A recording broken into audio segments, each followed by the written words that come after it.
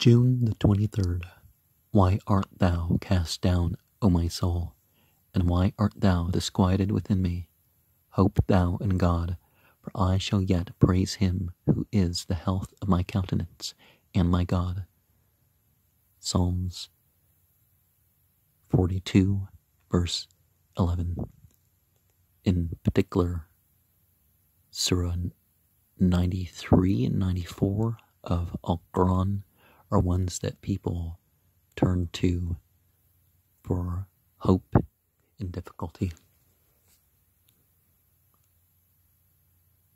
Ah, why, by passing clouds oppressed, should vexing thoughts distract thy breast? Turn thou to him in every pain, whom never suppliant sought in vain. Thy strength enjoys ecstatic day, thy hope when joy has passed away. H.F. Light. Beware of letting your care degenerate into anxiety and unrest. Tossed as you are amid the winds and waves of sundry troubles, keep your eyes fixed on the Lord and say, O my God, I look to thee alone.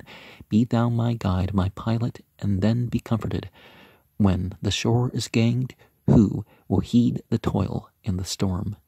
And we shall steer safely through every storm so long as our heart is right, our intention fervent, our courage steadfast, and our trust fixed on God.